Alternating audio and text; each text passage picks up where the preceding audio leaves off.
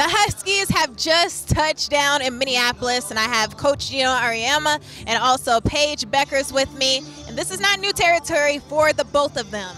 This is where it all started. 1995, you won your first championship here. What does it mean to be back for your 22nd Final Four? Yeah, we're just talking about it today. It's been 27 years, I think, since we were last here, and it was our first one. And one of our assistant coaches, Jamel Elliott, was on that team. And, you know, Tara's still coaching, and we played Stanford in the first round. It's just funny how history repeats itself. And, you know, this one means just as much as that first one, you know, because these kids are experiencing it for the very first time. So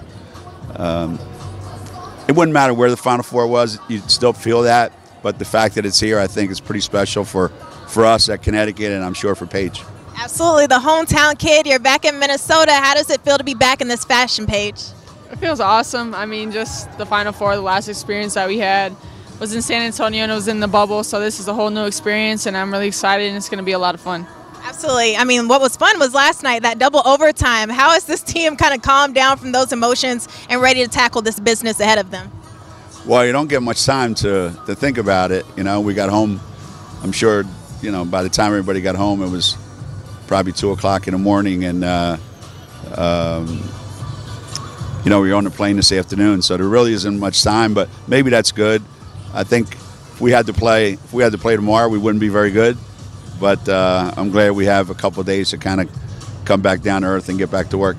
Yeah, this team went through so many adversities. But Paige, you sat out for 2 months, but you were playing your best basketball at this point. You were locked in. Describe how locked in you are in the Final Four coming up real soon.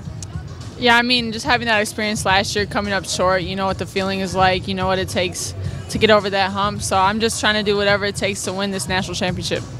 And just for you, Coach, one thing that's special about this group? I think how resilient they've been, how many times they've kind of been knocked back for a loop. You know, it's different if you lose one player and they're out for the year, like you can plan for it, okay. But when, you know, every week, you know, somebody else is going down, and then you get somebody back for 2 days and you go, hey, we're getting better. And then somebody goes down for a week or 2 weeks. We didn't know whether we'd have Paige or AZ for the entire season. So the fact that we're here and they're healthy and they're playing, you know, they've come through a lot, and they deserve to be here. The Huskies are continuing to dance. Thank you so much. We can't wait to see it on Friday. But we will have more March Madness women's basketball coverage all week long.